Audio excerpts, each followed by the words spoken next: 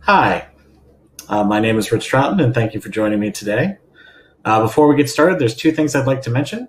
The first is that all the slides, speakers notes, and demos are available for download, and I'm going to be providing a link at the end of the talk. I tend to be one of those folks who can't keep up with the speaker and take notes at the same time. So for those folks in the same situation, there is no need to take notes. Everything I'm going to be covering is going to be available for download. Second is please hold all your questions until the end. If you got questions, make a note of them and ask me afterwards. And with luck, I'll be able to answer most of your questions during the talk itself. So how did we get from SAP in the office to SAP in the house? Well, let's look at how things shaped up. So March 2nd, the SAP Executive Board sends a company-wide email to ask that only business critical travel happen in March. All of our other travel is canceled. All SAP employees are advised to check with their direct management on how employees can work best from home, along with guidance on using our remotely accessible services. March 3rd, the SAP Executive Board announces that effective immediately, all SAP-hosted in-person events planned for March are canceled. Now, this decision includes all of SAP's planned conferences and our participation in South by Southwest. Internal in-person meetings are still allowed as long as no travel is involved, but participants in other offices should be joining virtually. March 6th, SAP North America encourages all employees based in SAP's Seattle and San Francisco Bay offices to work from home if possible until further notice. The offices themselves remained open for business critical activities and to accommodate those who could not work remotely. March 12th, the SAP Executive Board announces that the existing travel restrictions are being extended until the end of April. Business critical travel is being defined as those matters requiring physical attendance to ensure business continuity for all of SAP. Now, all of our offices remained open at this point, but the board now requests that all employees worldwide to work remotely. Notice is also given that offices may be closing with short notice, so all employees are asked to take laptops and all necessary IT equipment home in the evenings. Now, along with the travel guidance, the US now begins to restrict travel from Europe. The restriction is initially for nations which are part of the Schengen zone and excludes the UK, but are later extended to include the UK as well. March 17th, SAP North America announces that all of SAP's Canadian offices are closed temporarily in light on Canada's ban on entry into Canada. SAP America's National Corporate Office in Newtown Square, Pennsylvania, closes on March 19th as part of Pennsylvania Governor Tom Wolf's order to close all non-life-sustaining businesses in Pennsylvania. March 20th, SAP employees are required to cancel all international travel effective March 22nd, 2020 until further notice. All in-person events are also canceled for the month of April. SAP North America makes the decision to close all US SAP office locations effective March 23rd until further notice. Canadian offices, which had closed early in the week, likewise will remain closed. May 4th, SAP Executive Board announces that all in-person events, including all SAP conferences, are canceled for the remainder of the year. All meetings should use online digital tools, and even when the offices are allowed to reopen, employees should still work from home wherever possible. So we've now gone from a company with large numbers of people in office buildings to the vast majority of us now working from our homes. We are now SAP in the house. How? Well, it's fair to say that SAP spent years unknowingly preparing for the situation we're now all in because SAP has fostered a remote-friendly workplace culture for a while. In order to work remotely, you need the approval of your immediate manager. And in the US, a large percentage of the SAP America workforce works either partly or entirely remotely. Now, to give an idea of how we got to the point of being able to shift to working from home, I'm going to be describing my own experiences because I think I'm a good example. I was hired in 2017 to be part of the team at SAP, which is responsible for overall management of Apple devices used by SAP. Now, as part of my joining the company, I agreed with my boss that I would be working 100% remotely. So my official office is at the SAP America corporate headquarters in Newtown Square, Pennsylvania. My actual workplace is at my home near Frederick, Maryland.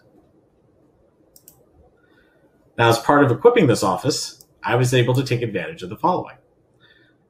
First was being able to order computer equipment from an online portal and have it shipped directly to my house. The second, I have a hardware VPN box that not only connected me to the corporate network, but also provided me with a fully functional wireless access point for our internal company Wi-Fi network. I was also able to take advantage of a setup process for my new equipment in 2017, which only required an internet connection for 90% of the total process. Now, the setup process also provided me with the remote access tools needed to complete the remaining 10% that required being connected to the company network. But how did we get to this in 2017? Let's first look back to where we were 4 years ago in 2016. So to help show our transformation process, I want to focus in on a single part of it. My team is responsible for supporting and managing SAP's Macs on a company-wide scale. So let's take a look at the process for setting up new Macs and upgrading them to new operating systems. So to manage SAP's Macs, we're longtime users of first Casper and then Jamf Pro. Jamf Pro gives us the ability to set up new Macs, install software, and then manage the Mac's configuration and settings. And in particular, our users and technicians rely on self-service to install SAP-approved software and to run scripts to diagnose and fix problems. It is difficult to overstate how useful Jamf Pro is to our company's Mac users, and in 2020, it is available to every SAP Mac with an internet connection. However, it hasn't always been that way. In 2016, Thomas Saueressig became the new CIO at SAP, and as part of his new role, he decided that SAP needed to provide not just a good experience for SAP's Mac-using employees, but the best experience to be found anywhere. In 2016, though, we were not there. It was not awful. What it was typical. The Mac environment was trying to replicate the Windows environment as much as possible. We had a Jamf Pro server which could only manage Macs when they were on the company network. As soon as a Mac left the company network, we were not able to manage them or provide any of Jamf Pro's services like the self-service portal. We had two separate wikis, one for IT staff and one for customers. Access to either required being on the company network. And all the Macs were bound to an on-premise Active Directory domain, and we used it for account and login information. This AD domain is only accessible within the company network. And along with being bound to Active Directory, everyone in the company was issued a certificate from our AD domain's Active Directory certificate services. Referred to as SSO certificates, they are used within SAP to authenticate to the vast majority of our services. So our new machine setup process relied on installing the OS from a USB flash drive, then running a separate script that enrolled our Macs with Jamf Pro. Once enrolled, Jamf Pro would then install software and configure the Mac settings.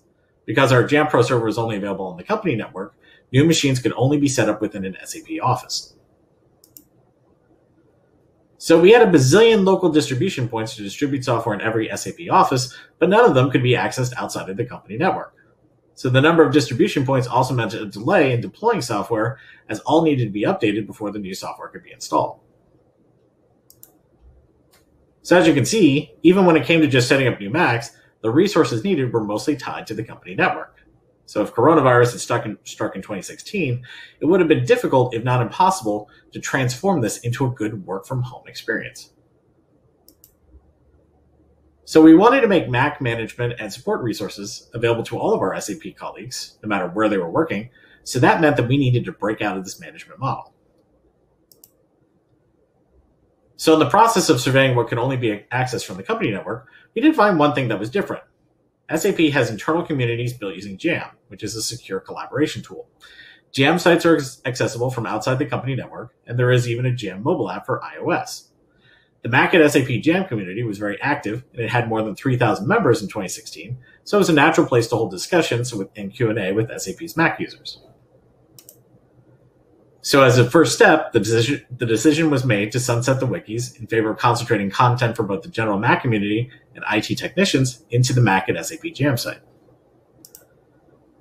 We also made our on-premise Jamf Pro server accessible to the outside internet, which allowed us to manage corporate-owned Macs as long as they had an internet connection.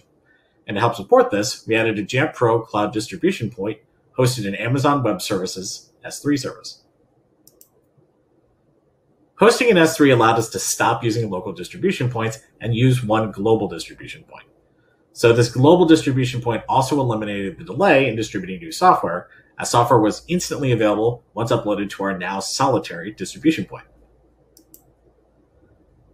Now, these changes were made more urgent by how the company's Mac population was growing by leaps and bounds.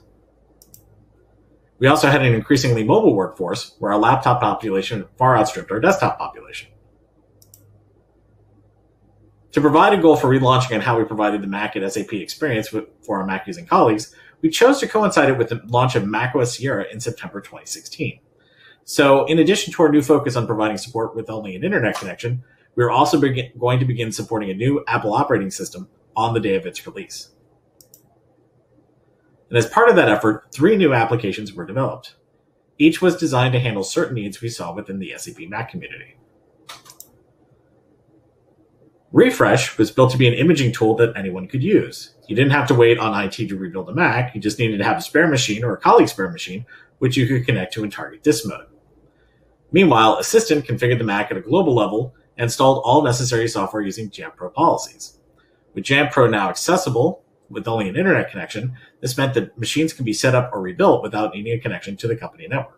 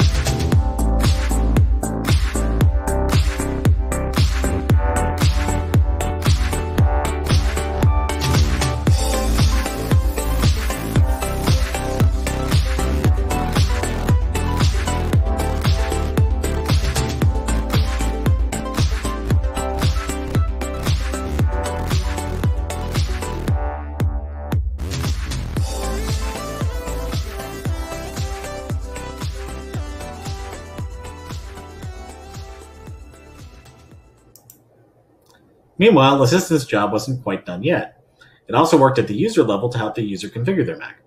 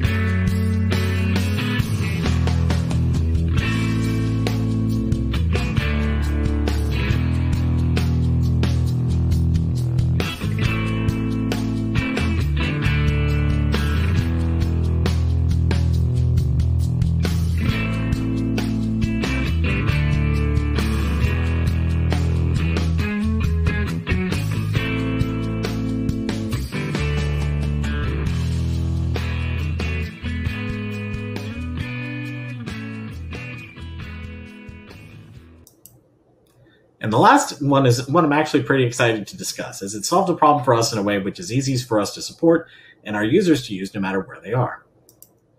This tool allows our users to work as standard users most of the time because they can always request admin rights when they need them. Privileges is also a self-contained application without network dependencies, so it can be used anywhere at any time.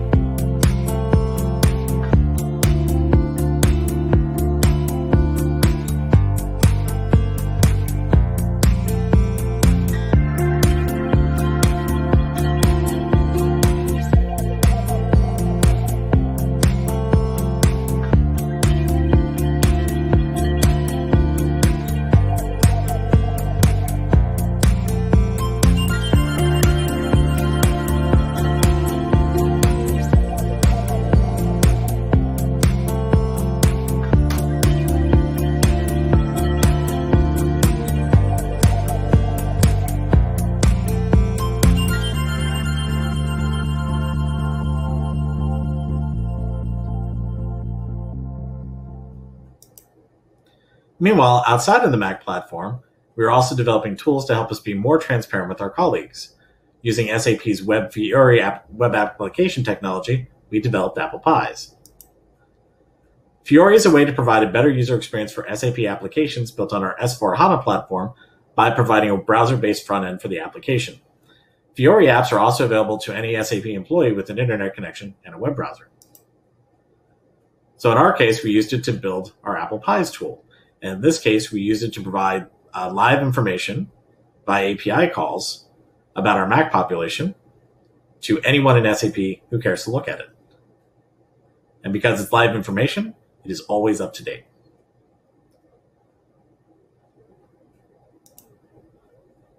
Meanwhile, on the social media front, we revamped the Mac at SAP Jam site to help us better communicate with our Mac-using colleagues.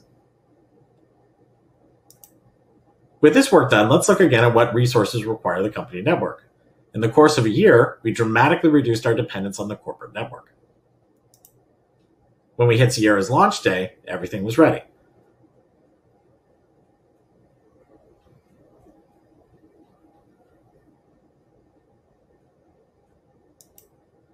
We used the Mac at SAP Jam community to let our users know that upgrading to Sierra on release day was great. We gave them clear directions on what to do to make their Macs ready to upgrade. First, go to self-service and make your Mac ready. After that, stop by the App Store and install Sierra. We used Apple Pies to show our colleagues what our Sierra adoption rate was and encourage them to upgrade if they hadn't already. By the second day of Sierra's release, we'd already seen 1,000 of our colleagues upgrade to Sierra. More importantly, our colleagues had access to the same data that we did so that they could see it as well. 2 months following Sierra's release, we were close to having 50% of our fleet upgraded. Meanwhile, we were making changes to our Sierra build to help us become less dependent on the corporate network. The first change was to stop using Active Directory mobile accounts and transition to using local accounts. Local accounts could be created on the Mac and didn't require a connection back to the company network. However, we still wanted to use Active Directory for Kerberos and password management, so at the same time we began using Apple's Enterprise Connect to synchronize our local account passwords and provide Kerberos ticket management. With this change, we also began using Apple's Enterprise Connect to manage our SSO certificates. So in this case, Enterprise Connect was connecting to AD and running a script which leveraged the Kerberos credentials provided by Enterprise Connect to request the SSO certificate. However, this did still require connection to the corporate network. We also made the decision that it was time to retire our existing JAMPro service, which was hosted on our corporate network, and set up a new JAMPro service hosted in Amazon Web Services. So why host in AWS? Well, we wanted to take advantage of AWS's high availability services. We wanted to make Mac supporting services accessible by SAP employees as long as they had an internet connection, and we wanted to make sure that SAP IT could manage all internet-connected SAP-owned Macs. Building good infrastructure takes time, though, so the team decided that the best approach was to debut it in time for High Sierra's release. So as Sierra launched and our colleagues adopting it en masse, it was time to turn our attention to what was next, macOS High Sierra. As part of the development process, the decision was made in collaboration with our security folks that once a new OS was released, this was going to be our only supported operating system. And to help make sure that our Macs were keeping themselves up to date, the options for automatically downloading and installing macOS and security updates would also be enabled. So these updates would be coming from Apple's own software update servers rather than ones we hosted ourselves. And another change was to resolve the dilemma of giving admin folks admin rights or not. Our answer is to use standard users by default and also ensure that the Privileges app is installed. That means that our users run as standard users the vast majority of the time, but when they need admin rights, those rights are available on demand. Meanwhile, Apple was making changes of their own. One of them was to remove support for the target disk mode-based setup process that Refresh uses. In its place, we decided to use Internet Recovery, as it was Apple's supported method for installing the OS. So in this case, our setup process now looked like this. When a Mac came out of the box, we went through Setup Assistant, just like you would with a home-based Mac.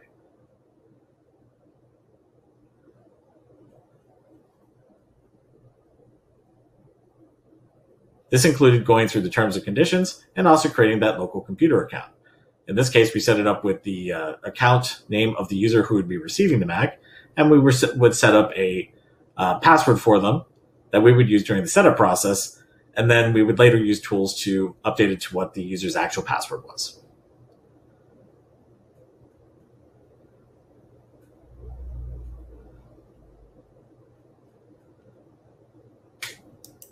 Now, once initial setup is complete, then we would use Assistant to install our software and settings. So along with launching support for High Sierra, we were also launching our new Amazon-based JAMPro service. As JAMPro is our primary source for software installation, new machine setup, and management, this was a major step forward for SAP and endpoint management being independent of our company network. So with this work done, let's look again at what required being on the company network. At this point, we're down to SSO certificates and printing. We're also cutting down on the infrastructure we need to set up and run ourselves in favor of using Apple's cloud services. For example, we're using Internet Recovery to wipe and reload the operating system instead of having to set up and maintain our own tools.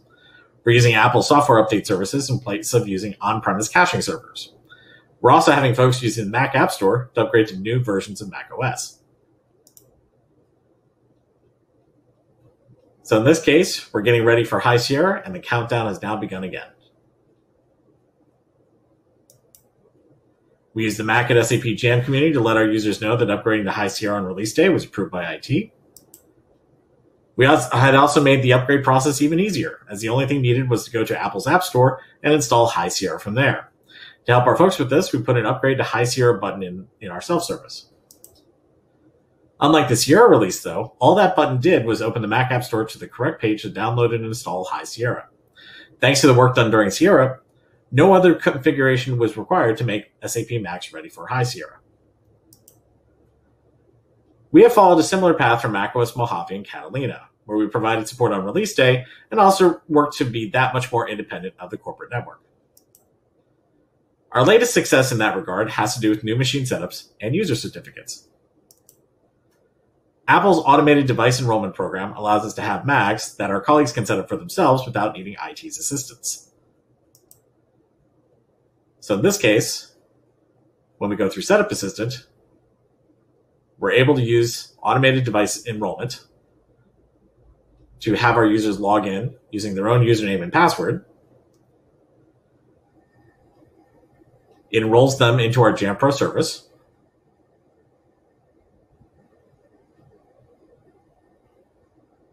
And from there, we're able to use our regular username and password.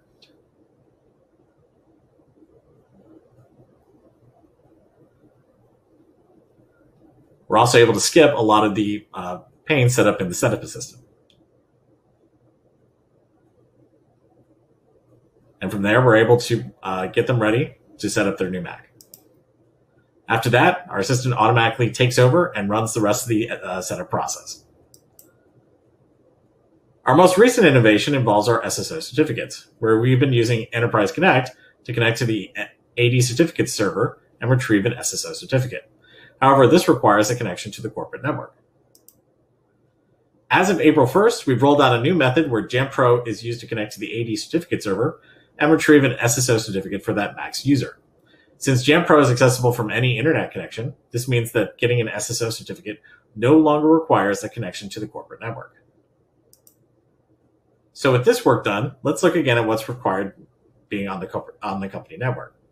At this point, we're down to the bare minimum and working to close even that gap by building a Fiori app which allows you to add corporate printers to your Mac from anywhere. What all this means is that in 4 years, we've turned a process that required the corporate network and a lot of support from IT into a process that can be run by one of our SAP colleagues sitting in their home using their home internet connection. Similar transformations have been occurring within other areas of SAP's IT infrastructure, where the focus has been on moving from on-premise services to cloud services. With regards to email, we've transitioned from Exchange to Exchange Online.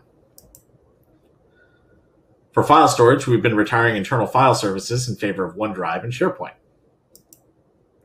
For internal communication, we've been retiring our on-premise Skype for business in favor of Slack, Teams, and Zoom. We've moved our human resources services to our SuccessFactors cloud service. As part of that, we implemented self-service functionality for many HR processes.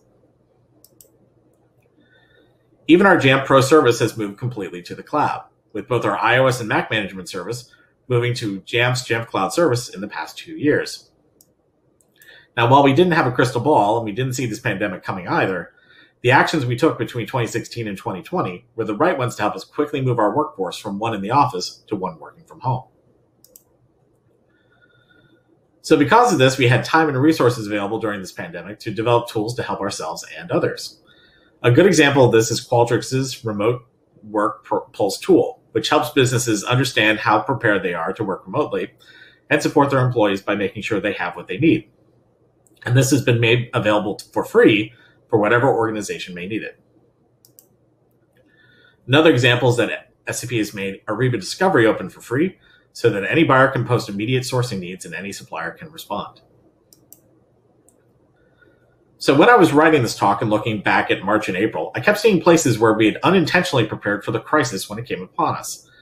But the key word here is unintentionally. None of our previous efforts had been in the service of preparing for what actually happened. The biggest lesson in all of this is that every so often, the universe is going to confront us with the unexpected, and we're going to have to react to that with what we've got. That said, looking back, the biggest lessons I see are these. First and most important, make sure that your employees are well equipped to work from any location. This isn't just making sure they have a laptop. This is also making sure that no matter where they are, they can log in, access their tools easily, and start working. Actively look for the barriers that may prevent work from getting done. This can be approached from several angles. If your vital tools are not internet accessible, your VPN capacity needs to be robust enough to accommodate extraordinary levels of use. At the same time, the more tools that you can move to be securely accessible via the internet, that's both less strain on your VPN and less chance that a VPN failure will cause a complete work stoppage. And I'm sure we've all heard this sales pitch 1,000 times, but the cloud will solve many of your problems. But in this case, it was true. SAP's embrace of cloud services, both our own and others, gave us redundancy, capacity, and omnipresence.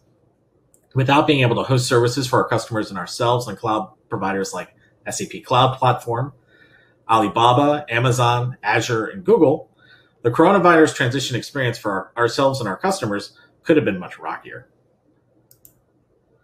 Also, going along with the idea of the cloud providing redundancy, having a plan B and C for when things go even more sideways than you think they possibly can. For example, going back to March and April, I'm sure everyone remembers how Zoom, along with its suddenly higher profile, was also found to have some security problems. Because we had multiple tools available for online meetings, we were able to keep working smoothly using these alternatives while working with Zoom to make sure that our Zoom setup was secured. Lastly, keep those lines of communication wide open. In this unprecedented situation, SAP management went to great lengths to keep the company as a whole in the loop on what was going on and how it was affecting us as a company. In addition to numerous emails and direct communications from immediate management to team members, several all-hands online meetings were called during April alone to discuss what was happening and what was expected of all of us.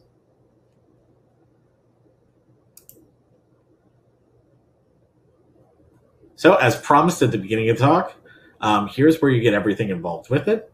PDF is available from the link at the top of the screen, and the keynote slides, including all the slides, speakers notes, and the demos, is available by the link at the bottom of the screen.